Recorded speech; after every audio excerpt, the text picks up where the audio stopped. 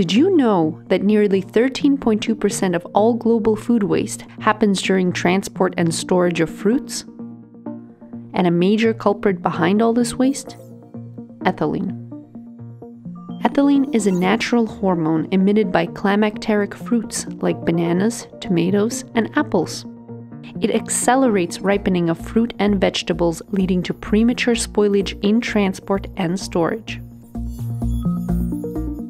In the real world, fruits don't always make a quick trip. On average, ground freight within North America takes 2 to 5 days, while global sea freight can stretch from 2 to 6 weeks, utilizing refrigeration or controlled atmosphere systems to extend shelf life by maintaining temperature and humidity while controlling levels of oxygen, carbon dioxide, and nitrogen. But what about ethylene? It's a tough problem to solve.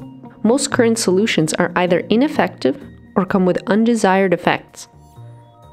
Ethylene-absorbing packets take up space and add waste. Sprays, coatings, and fogging are hard to control and can compromise produce quality. There is good news. DCL has developed a breakthrough, a catalytic ethylene removal system that actively eliminates unwanted ethylene ripening emission from the air without conflicting with the systems already in place for the storage preservation. Our ethylene removal system is designed and built in-house with self-regenerating catalysts that seamlessly integrate within any storage system. In refrigerated transport or controlled atmosphere containers, the system can operate without additional energy by using waste heat from the refrigeration system.